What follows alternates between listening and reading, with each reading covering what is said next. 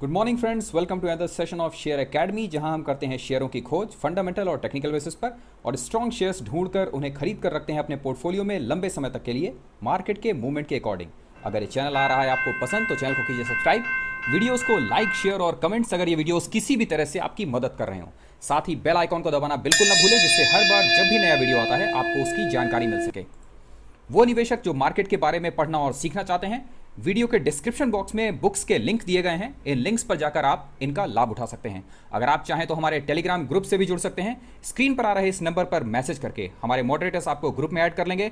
शर्त सिर्फ एक है फ्रेंड्स कि आप ऑप्शन ट्रेडर या फिर इंट्राडे ट्रेडर नहीं होने चाहिए। सो फ्रेंड्स, एंजॉय कीजिए इस सेशन को। Happy investing.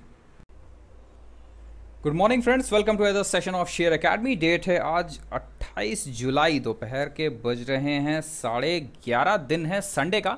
वीकेंड स्टडीज़ हमारी ख़त्म हो चुकी हैं और इन वीकेंड स्टडीज़ के बीच में हम बहुत ही बेहतरीन जानकारी लेकर आपके सामने आए हैं।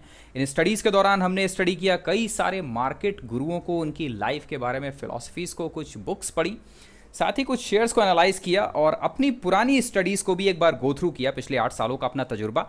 साथ ही साथ लेटेस्ट आप सभी लोगों के साथ लाइव सेशन से जुड़ने का जो मौका मिला और उसके अंदर आप लोगों की जो गलतियां मिली और उसी के संबंध में आज का ये स्पेशल सेशन लेकर आए हैं हम फ्रेंड्स। बेहद खास सेशन है, बहुत ध्यान से देखिएगा इसे। और सेशन है एक रिटेल निवेशक के द्वारा की जाने वाली 10 गलतियां, आमतौर पर जो कोई भी रिटेल निवेशक मार्केट के अंदर करता है। ये सारी गलतियां फ्रेंड्स असल में हमें मिली कहां से? पिछले 4 महीनों से हम रेगुलर लाइव सेशंस कर रहे हैं आपके साथ, और न केवल आप हमसे सीख रहे हैं बल्कि हम रेगुलरली अपने लाइव सेशंस के जो भी रिटेल निवेशक होते थे उनमें नए और पुराने सभी तरह के निवेशक शामिल थे, उनसे क्वेश्चंस पूछते रहते थे। और उन क्वेश्चंस का समराइज करने के बाद और बहुत सारी और स्टडीज़ करने के बाद में हमने देखा कि जो हमारे रिटेल निवेशक हैं इनसे रेगुलर कुछ गलतियां हो रही हैं। उन गलतियों में से 10 सबसे मुख्य गलतियां बाहर निकाल कर लाए हैं हम।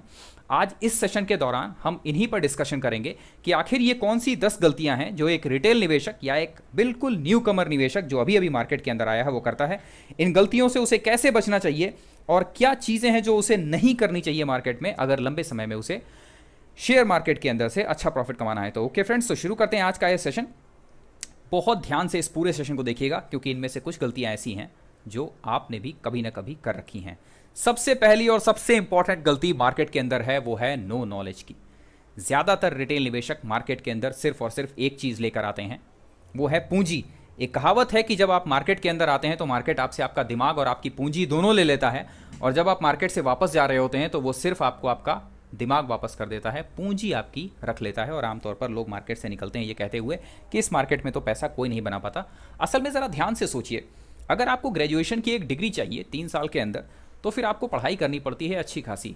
पर डे तकरीबन 6 घंटे की पढ़ाई तो करनी पड़ती है अगर आपको बहुत अच्छे नंबरों से पास होना है तो। और अगर आपको गोल्ड मेडलिस्ट बनना है तब तो फिर 8 से 10 घंटे की पढ़ाई बहुत ज़रूरी है, और वो भी 3 साल तक लगातार। और मार्केट के अंदर आप का खा गा भी नहीं जानते, मार्केट का टेक्निकल एनालिसिस का चार्ट भी नहीं जानते, आप ये भी नहीं जानते कि चार्ट कितनी तरह के होते हैं, बैलेंस शीट तो छोड़िए, आप ये भी नहीं जानते कि मार्केट कैप का मतलब क्या होता है। आप आते हैं मार्केट के अंदर 5-10 लाख रुपए लेकर, कोई भी शेयर जो चढ़ता हुआ दिखाई देता है उसे खरीदते हैं इस उम्मीद में कि ये शेयर किसी दिन आगे बढ़ेगा, और उसके बाद रखे रहते हैं उसे अपने पोर्टफोलियो में। और आरकॉम का वो शेयर 74 रुपीज़ से गिरता हुआ आज 2 रुपये पर आ जाता है, और आपको ये लगता है कि बिना नॉलेज लिए हुए आप मार्केट के अंदर आएंगे और यहाँ से प्रॉफिट निकाल कर ले जाएंगे। कहाँ तक जस्टिफाइड है ये? अगर आपके पास मार्केट में किसी तरह का कोई भी नॉलेज नहीं है, कोई प्रोफेशनल डिग्री न सही, कोई बुक्स भी नहीं पढ़ी आपने, आपको ये भी नहीं पता कि एनालिसिस कितनी तरह की होती है, तो बिना नॉलेज के बेसिस के अगर आप मार्केट के अंदर आते हैं और अपनी समझ से जो शेयर आपको पसंद आ रहा है, नाम से या फिर रेट से या फिर किसी बिजनेस चैनल ने बता दिया और आपने उसे बाई कर लिया, तो ज़रा सोचिए कि कितना जस्टिफाइड है कि वो शेयर आपको प्रॉफिट देगा। इसलिए सबसे इंपॉर्टेंट, जितने भी मार्केट गुरु आज तक हुए हैं उन सभी ने आपसे ये कहा है, इवन नीलेश शाह जी ने स्पेसिफिक स्टेटमेंट दिया कि बी योर ओन एकलव्य, अपने एकलव्य स्वयं बनिए। गुरुद्रोण नहीं मिलते हैं ना सही, बट अपना नॉलेज बढ़ाते रहिए मार्केट के अंदर। तो अगर आपके पास में कोई नॉलेज नहीं है और आप मार्केट के अंदर आ गए हैं ये सोचकर कि आपको प्रॉफिट मिलने वाला है, तो ये सबसे बड़ी गलती है किसी भी रिटेल निवेशक की। इसलिए रिटेल निवेशक के तौर पर सबसे इंपॉर्टेंट चीज़ है वो है पढ़ाई, स्टडी, एजुकेशन बहुत ज़रूरी है। ज़रूरी नहीं कि आप किसी एक अच्छी यूनिवर्सिटी से कोई चार्टर अकाउंटेंट की डिग्री करके ही लाएं, वही डिग्रीज आप बिना डिग्री के भी, वो सारा का सारा ज्ञान आपके पास में इंटरनेट है, आप यहाँ से ले सकते हैं। आप जान सकते हैं कि किसी बैलेंस शीट को कैसे पढ़ा जाए, अच्छी बैलेंस शीट और बुरी बैलेंस शीट में क्या फ़र्क है। आप जान सकते हैं कि टेक्निकल चार्ट्स अच्छा और बुरा कौन सा है, कौन सा शेयर है जो खरीदने लायक है, और पीसी ज्वेलर्स क्यों पूरी तरह से उल्टा है कैनफिन होम्स के, क्यों आज की डेट में आपको आईटीसी अवॉइड करना चाहिए और बाय करना चाहिए एचडीएफसी। सो थोड़ा बहुत नॉलेज मार्केट के अंदर आपके लिए बहुत ज़रूरी है, पर्सनल नॉलेज रखना, क्योंकि इस मार्केट की ये जिम्मेदारी नहीं है कि वो आपको अमीर बनाए, ना ही किसी बिजनेस चैनल की ये जिम्मेदारी है, और ना ही किसी एनालिस्ट की ये जिम्मेदारी है कि वो आपको अमीर बनाए।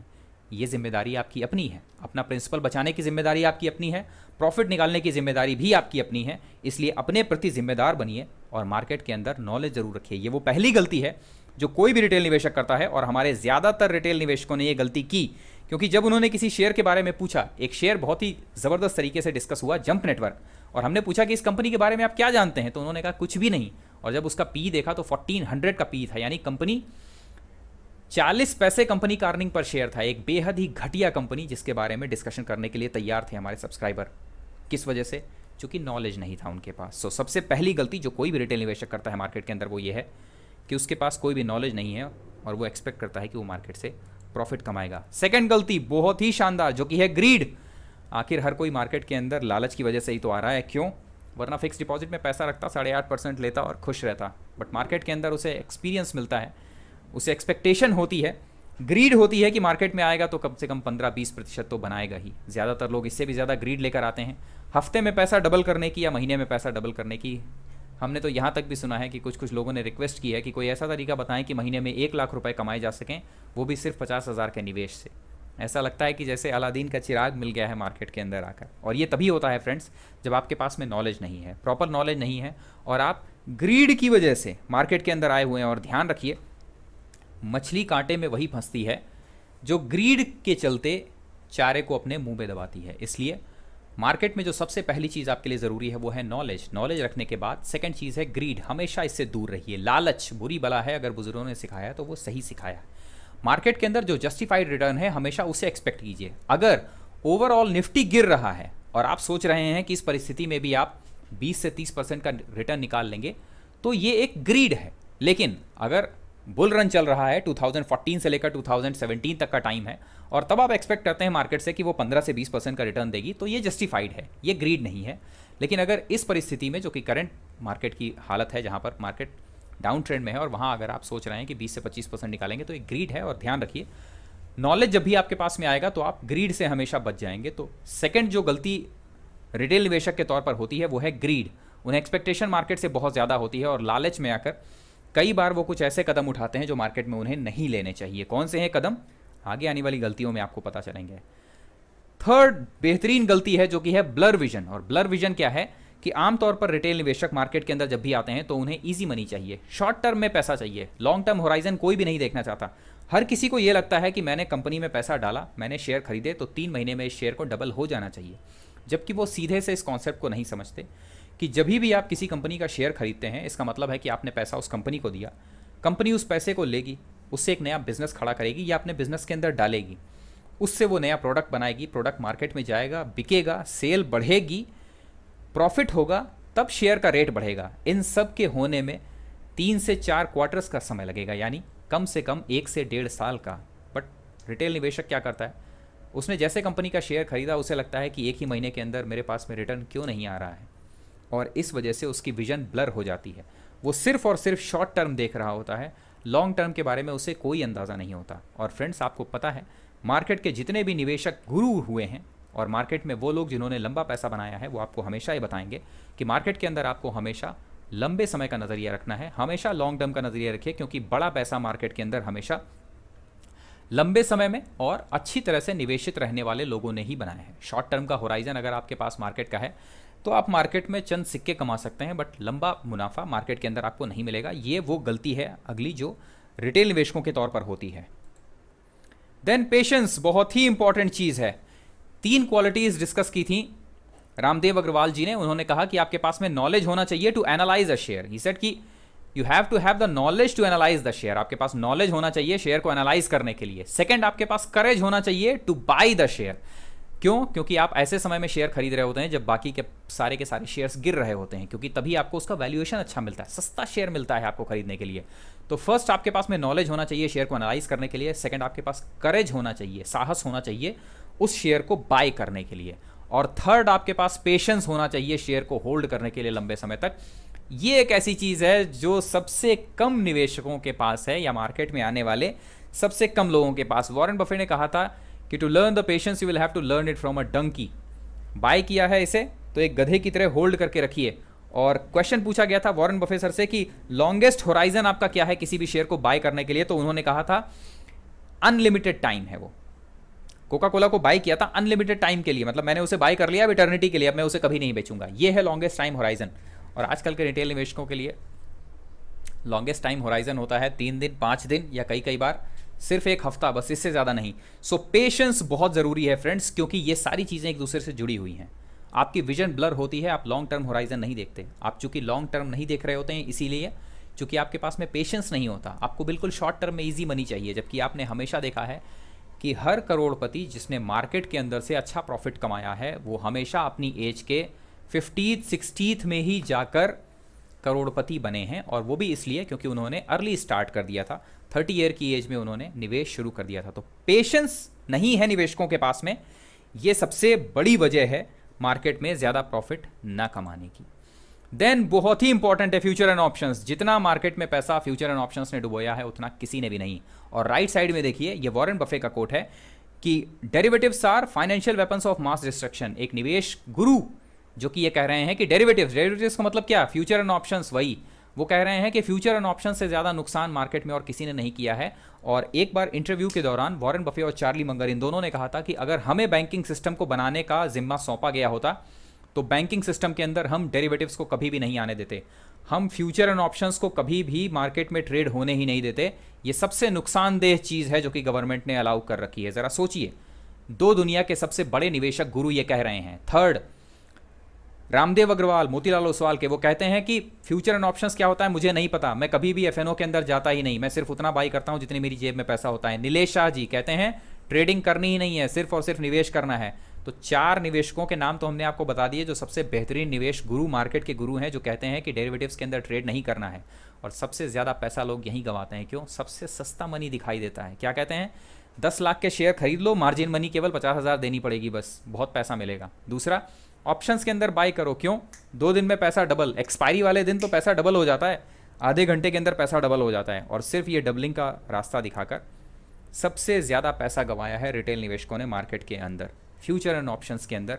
ये वो सबसे बड़ी गलती है जो रिटेल निवेशक मार्केट के अंदर करते हैं। सो अगर आपको अपनी जानकारी पर भरोसा नहीं है तो कम से कम इन मार्केट गुरुओं की जानकारी पर भरोसा कीजिए। ठीक सामने आपके निवेश गुरु हैं जो खुद कह रहे हैं कि इन चीज़ों को अवॉइड करना चाहिए। उसके बावजूद आप देखते हैं कि हर दिन रिटेल निवेशक एफएनओ सेगमेंट्स के अंदर बहुत ज़बरदस्त तरीके से ट्रेडिंग करते हैं। देन कम्स ओवर लेवरेजिंग, बहुत ही बेहतरीन चीज़ है ये। क्या है लेवरेजिंग? बेसिकली फ्यूचर और ऑप्शन सेगमेंट से ही जुड़ी हुई है। लेवरेज का मतलब है कि जितनी आपके पास में पैसा है आप उससे ज़्यादा का सामान खरीद सकते हैं। ये है ओवर लेवरेजिंग या लेवरेजिंग। क्यों गलत है ये? फ्यूचर्स के अंदर जब आप काम करते हैं आपके पास में सिर्फ 1 लाख रुपए है, लेकिन उसके बावजूद आप 10 लाख रुपए तक का माल खरीद सकते हैं, और ये है लेवरेजिंग। जब तक मार्केट आपके फेवर में चल रहा है तब तक कोई समस्या नहीं है, लेकिन जैसे ही मार्केट आपके विपरीत चलना शुरू करता है आपका पूरा का पूरा प्रिंसिपल गायब हो जाता है मार्केट से। 100 रुपीज़ है अगर आपके पास तो 100 का 100 खत्म हो जाता है। लेवरेजिंग मार्केट के अंदर दुधारी तलवार की तरह काम करता है, और यही वजह है कि वॉरेन बफे ने कहा कि derivatives are financial weapons of mass destruction. Leveraging कभी भी नहीं करनी है, और अगर इन शॉर्ट कहें तो जितना पैसा आपके पास में है सिर्फ उतने के शेयर्स खरीदने चाहिए, कभी भी उससे ज़्यादा के नहीं। सेकंड, फ्यूचर एंड ऑप्शन से हमेशा दूर रहना चाहिए। ये वो गलती है जो रिटेल निवेशक करते हैं, क्योंकि उन्हें लगता है कि मार्जिन्स बहुत ज़्यादा दे रही है या उससे भी ज़्यादा आपको लेवरेज मिल रहा है। कई कंपनीज ऐसी हैं जो आपकी मार्जिन मनी का 10 गुना 20 गुना तक लेवरेजिंग देती हैं, और इस ल्योर में आकर बहुत सारे रिटेल निवेशक ज़रूरत से ज़्यादा माल उठा लेते हैं। एक कहावत है कि bite as much as you can chew, सिर्फ उतना ही काटो जितना तुम चबा सकते हो, उससे बड़ा कौर नहीं काटना चाहिए। बट रिटेल निवेशक जानकारी के अभाव में, पेशेंस के अभाव में, साइट ब्लर हो जाती है उनकी, और लास्ट में आकर वो क्या करते हैं? ओवर लेवरेजिंग करते हैं, और तब उन्हें नुकसान होता है। देन एवरेजिंग डाउन, ये एक ऐसा नियम है जो आमतौर पर बिजनेस चैनल वाले बहुत अच्छी तरह से खूब सिखाते हैं रिटेल निवेशकों को कि क्या कोई शेयर आपने परचेस किया है 100 रुपीज़ पर, अगर वो नीचे आ रहा है 90 पर हो जा रहा है तो और खरीदो, अगर 80 पर हो रहा है तो और खरीदो, अगर 70 पर हो रहा है तो और खरीदो। और मार्केट के अंदर जो दिग्गज लोग हैं, जो बड़े बड़े म्यूचुअल फंड्स के रनर्स हैं, उनके एमडीज़ हैं, और रिटेल निवेशक के अलावा वो लोग जो इंस्टीट्यूशनल निवेशक हैं, वो आपको बताएंगे कि ये मार्केट का एक इनसाइडर इंफॉर्मेशन या इनसाइडर रूल है कि यू नेवर एवरेज डाउन। कभी भी गिरते हुए शेयर को एवरेज नहीं करना है, ये मार्केट का सबसे पहला नियम है, हमेशा याद रखिए। क्वेश्चन, अगर गिरते हुए शेयर को नहीं खरीदना है तो फिर किस शेयर को खरीदना है? शेयर जब गिर रहा है तो उसे पूरा गिर जाने दीजिए, बॉटम बना लेने दीजिए, बीच में उसे कभी भी मत पकड़िए। इसके लिए मार्केट में एक कहावत है जिसे कहते हैं फॉलिंग नाइफ, यानी ऊपर से गिर रहा है चाकू, अगर चाकू गिर रहा है तो उसे बीच में पकड़ने की कोशिश मत करो वरना हाथ काटेगा। उसे गिर जाने दो, ज़मीन पर गिर जाता है, देन उठाओ उसे। तो गिरते हुए शेयर के अंदर आपको कभी भी एवरेज नहीं करना है, और ये चीज़ें आपको तब पता चलेंगी जब आप कुछ क्वालिटी की बुक्स बहुत डीपली स्टडी करेंगे या कुछ ऐसे मार्केट गुरुओं को बहुत अच्छी तरह से पढ़ेंगे, तब आपको ये इन्फॉर्मेशंस मिलेंगी। और ये सबसे बड़ी गलती है जो रिटेल निवेशक करते हैं, और ये गलती होती क्यों है उनसे? क्योंकि बिजनेस चैनल सुबह से शाम तक देखते रहते हैं और बिजनेस चैनल वाले हमेशा ये कहते हैं कि शेयर ऊपरी स्तरों से काफ़ी गिर गया है, यहाँ पर आप एवरेज कर सकते हैं। बट देखिए, 100 रुपये पर जब आपने शेयर में बाई किया, मान लीजिए 100 रुपये पर शेयर है और आपने एक शेयर बाई किया, तब आपके सिर्फ 100 रुपये एंगेज हैं। अगर शेयर वहाँ से गिरना शुरू होता है, 90 रुपये पर आता है और आप 100 रुपये और लगाते हैं, तब आपके 200 रुपये एंगेज हो गए। शेयर अभी भी डाउन ट्रेंड में है, 80 पर आ गया, आपने 100 रुपये और लगा दिए, तो अब आपके 300 रुपये एंगेज हो गए एक गिरते हुए शेयर के अंदर। इसीलिए आपको जानकारी होनी चाहिए शेयर के चार्ट एनालिसिस की। चार्ट पढ़ना आपको आना चाहिए ताकि आपको ये पता चल सके कि जब शेयर डाउन ट्रेंड में कब है। तो डाउन ट्रेंड में जब शेयर है तो फिर अवॉइड करना है उसे, एवरेजिंग नहीं करनी है इसके अंदर। ये एक ऐसा नियम है जिसे न जानने की वजह से रिटेल निवेशक गलती करते हैं एवरेज करने की गिरते हुए शेयर में, और यहीं पर ये सबसे ज़्यादा नुकसान उठाते हैं। Then comes following the crowd, भीड़ के पीछे चलना है। जिस शेयर के बारे में बाई होना शुरू हो गया, HEG, graphite, yes bank, PC jewellers, jet Airways, ये सारे के सारे वो शेयर हैं जिन्हें बिजनेस चैनल्स पर जमकर खरीदवाया गया। एक बहुत ही इंपॉर्टेंट और मशहूर कहावत है, वॉरेन बफे ने कही थी कि you are not right because the crowd is saying that you are right, you are right because your facts are right. इसलिए अगर आप भीड़ के साथ खड़े हैं तो इसका यह मतलब नहीं है कि आप सही हैं। सिर्फ भीड़ के साथ खड़े होने का यह मतलब नहीं है कि आप सही हैं। अगर भीड़ गलत कर रही है तो फिर आप गलत हैं। आप सही सिर्फ इस वजह से हैं कि आपके फैक्ट सही होने चाहिए। इसलिए हमेशा ध्यान रखिए कि मार्केट में क्राउड फॉलोइंग कभी भी नहीं करनी है। अगर आपको कोई इन्फॉर्मेशन मिल रही है कि फला शेयर बढ़ने वाला है और उस शेयर के अंदर बाई कीजिए, ऐसा कभी भी मत कीजिए। हमेशा अपना नॉलेज बढ़ाइए, अपनी एनालिसिस खुद कीजिए। और इसी वजह से नीलेश शाह जी ने क्यों कहा कि be your own A club है, वो इसी के लिए कहा कि अपना नॉलेज बढ़ाओ। कभी भी भीड़ के पीछे मत चलो, क्राउड का पार्ट मत बनो, अपनी एनालिसिस करते रहो। और सबसे इंपॉर्टेंट चीज़ कि जो चीज़ मार्केट में सबसे ज़्यादा सॉट आफ्टर है, जिसे हर कोई बाय कर रहा है, भाग कर उसके पीछे बाय करने की कोशिश मत करो, अपनी एनालिसिस ज़रूर करो। ये सबसे इंपॉर्टेंट चीज़ है जो आमतौर पर नहीं मिलती। और आप देखते हैं कि बिजनेस चैनल्स, न्यूज़पेपर में जो चीज़ डिस्कस होनी शुरू होती है, जैसे इलेक्ट्रिक व्हीकल की थीम डिस्कस होनी शुरू हुई तो उसके बाद HEG और ग्रेफाइट को हर लेवल पर बाय किया लोगों ने। यस बैंक और जेट एयरवेज जब बात होने लगी एतिहाद के अंदर, तो हालांकि जेट एयरवेज की बैलेंस शीट खराब थी, बट बिजनेस चैनल्स पर ये डिस्कस होने लगा कि अब एतिहाद की तरफ से जेट एयरवेज को काफ़ी पैसा मिलने वाला है, तो जेट एयरवेज की हालत सुधर जाएगी, और लोगों ने बाय करना शुरू कर दिया। और एक दूसरे की देखा देखी, बिजनेस चैनल्स की देखा देखी भी लोगों ने जेट एयरवेज को बाय किया। तो ये गलती है, क्राउड को फॉलो नहीं करना है, हमेशा अपनी एनालिसिस बढ़ानी है, अपनी नॉलेज बढ़ानी है, और उसके आधार पर ही शेयर्स बाय करने हैं। देन इंपॉर्टेंट है डाइवर्सिफिकेशन। नाउ डाइवर्सिफिकेशन का मतलब क्या है? डाइवर्सिफिकेशन का मतलब है कि कितनी वैरायटी आप कर सकते हैं। इसके भी दो पार्ट हैं। कुछ लोग ऐसे हैं जिनके पोर्टफोलियो में आप देखेंगे तो केवल 2 या 3 ही शेयर हैं, और कुछ लोग ऐसे हैं जिनके पोर्टफोलियो में 200 शेयर हैं। सो डाइवर्सिफिकेशन का मतलब है अलग अलग तरीके के शेयर खरीदना। कितनी डाइवर्स, कितनी विभिन्नताएं हो सकती हैं आपके पोर्टफोलियो में, इसे डाइवर्सिफिकेशन कहते हैं हिंदी में। तो अगर आप अंडर डाइवर्सिफिकेशन करते हैं, यानी कि आपके जो पोर्टफोलियो है मान लीजिए 10 लाख रुपए का, और उसमें केवल 2 ही 3 शेयर हैं, ये भी गलत है। और अगर आपके 10 लाख के पोर्टफोलियो में 100 शेयर हैं तो ये भी गलत है। डाइवर्सिफिकेशन हमेशा जस्टिफाइड होना चाहिए। एक औसत पोर्टफोलियो आमतौर पर 10 से 15 शेयर्स का बनता है। इससे ज़्यादा के अगर शेयर्स हैं आपके पास में तो ये शेयर गलत हैं, और अगर इससे कम है तो भी गलत है। सो अप्रॉक्सीमेट 10 से 15 शेयर्स आपके पोर्टफोलियो में होने चाहिए, जिनके अंदर अलग अलग सेक्टर्स के और करंट मार्केट में किस तरह के शेयर्स, किस सेक्टर के शेयर्स रखने चाहिए, उन सेक्टर्स के आधार पर आपके पोर्टफोलियो में शेयर्स होने चाहिए। तो जो रिटेल निवेशक गलती करते हैं वो है कई बार ओवर डाइवर्सिफिकेशन कर देते हैं और कई बार अंडर डाइवर्सिफिकेशन करते हैं। और ऐसा होता क्यों है? ऐसा होता है नॉलेज न होने की वजह से। तो ध्यान रखिए कि जब आप शेयर्स परचेज कर रहे हैं तो उसके लिए एक सेट रूल्स बनाइए, सेट फॉर्मेट बनाइए, और उस फॉर्मेट का पालन कीजिए। ओके, देन बहुत ही इंपॉर्टेंट इन्फॉर्मेशन है। आमतौर पर मार्केट के अंदर रिटेल निवेशक जब आता है तब उसे सबसे पहले ल्योर दिया जाता है। उसका ब्रोकर उससे कहता है कि FNO सेगमेंट के अंदर ट्रेड करो। सो वो करता है, सीधे FNO सेगमेंट के अंदर चला जाता है, फ्यूचर एंड ऑप्शंस के अंदर ट्रेडिंग करता है और वहाँ पर नुकसान उठाता है। उसके बाद नुकसान उठाने के बाद वो ब्रोकर्स के पास दोबारा जाता है और ब्रोकर कहता है कि ऐसा करो, एफएनओ सेगमेंट तुम्हारे बस का नहीं है, तो तुम ट्रेडिंग करो, शॉर्ट टर्म इंट्राडे ट्रेडिंग करो, इंट्राडे ट्रेडिंग में पैसा है। फिर वो इंट्राडे ट्रेडिंग करना शुरू करता है, इंट्राडे ट्रेडिंग में भी उसे नुकसान होता है और एट लास्ट वो हाथ झाड़ता है और चला जाता है मार्केट से और कहता है कि इस मार्केट में कुछ नहीं होने वाला। और फिर कुछ समय बाद वो लॉन्ग टर्म निवेशक बन जाता है। बट असल में उसका अप्रोच होना चाहिए था मार्केट में इसका बिल्कुल उल्टा। जब भी कोई रिटेल निवेशक मार्केट के अंदर आता है, सबसे पहले उसे लॉन्ग टर्म निवेश के बारे में ही सोचना चाहिए, यही काम करना चाहिए। जब मार्केट के अंदर आपके पास अच्छा खासा तजुर्बा आ जाए 5 से 10 सालों का, तब आप ट्रेडिंग को सीखना शुरू कीजिए। जब आप लॉन्ग टर्म निवेश अपना कर रहे हैं उसी दौरान ट्रेडिंग भी सीखते रहिए। जब लॉन्ग टर्म में आपको महारत हासिल हो जाए तब ट्रेडिंग पर हाथ आजमाइए। अच्छी खासी ट्रेडिंग कर लेने के बाद एफएनओ सेगमेंट्स को इस्तेमाल कीजिए। जिस तरीके से एफएनओ सेगमेंट इस्तेमाल होता है उस तरीके से, ये असल में होता है मार्केट के अंदर आने का तरीका। बट रिटेल निवेशक करते क्या है, इसका ठीक उल्टा। जल्दी पैसा चाहिए, बहुत कम समय में पैसा चाहिए और बहुत कम पैसा लगाकर पैसा चाहिए, तो इससे पहले वो आते हैं एफएनओ सेगमेंट के अंदर, फिर जाते हैं इंट्राडे ट्रेडिंग में और उसके बाद जाते हैं लॉन्ग टर्म निवेश के तौर पर, जो पूरी तरह से करते हैं उल्टा। ये बिल्कुल गलत अप्रोच है रिटेल निवेशकों की, जिससे रिटेल निवेशकों को बचना चाहिए। सो फ्रेंड्स, ये थी कुल 10 गलतियां जो कि रिटेल निवेशक करते हैं। एक बार दोबारा से दोहरा देते हैं, अगर इनमें से आपने कोई गलती कर रखी है तो जरा देखिएगा। सबसे पहला है नो नॉलेज, यानी मार्केट के अंदर किसी भी तरह का कोई नॉलेज नहीं है और रिटेल निवेशक आ जाते हैं ये सोचकर कि बिना नॉलेज के भी वो मार्केट के अंदर अच्छा खासा पैसा कमा सकते हैं। वो उन लोगों के खिलाफ खड़े हो सकते हैं जो रिटेल निवेशक का पैसा लेने के लिए ही मार्केट के अंदर आए हैं, इंस्टीट्यूशनल निवेशक। सेकंड गलती करते हैं ग्रीड, रीजनिंग के ऊपर रखते हैं हमेशा और सोचते हैं कि ग्रीड पूरी हो जाएगी मार्केट में, उनकी नीड पूरी हो सकती है, बट मार्केट में ग्रीड पूरी नहीं होगी। देन विजन ब्लर रहती है, शॉर्ट टर्म हमेशा रखते हैं होराइजन, कभी भी लॉन्ग टर्म का होराइजन नहीं रखते। पेशेंस नहीं होता रिटेल निवेशकों के पास में, ये उनकी अगली गलती होती है।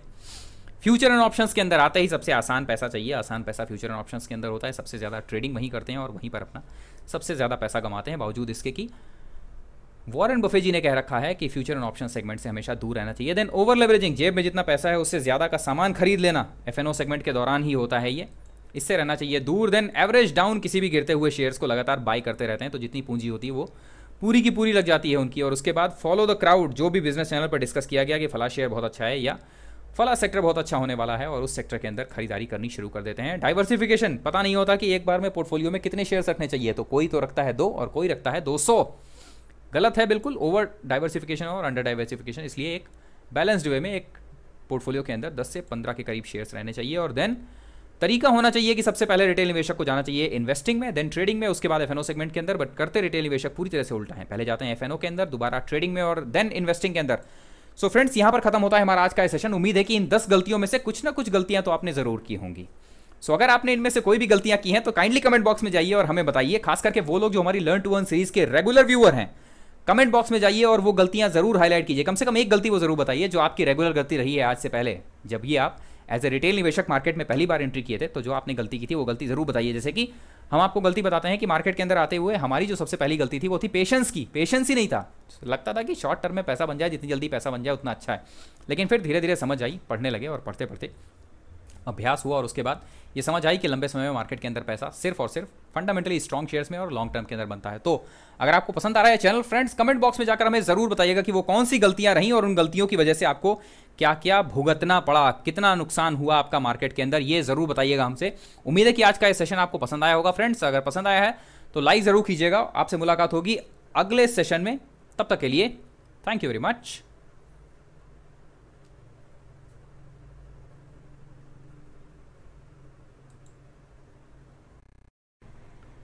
फ्रेंड्स उम्मीद है कि सेशन आपको पसंद आया होगा।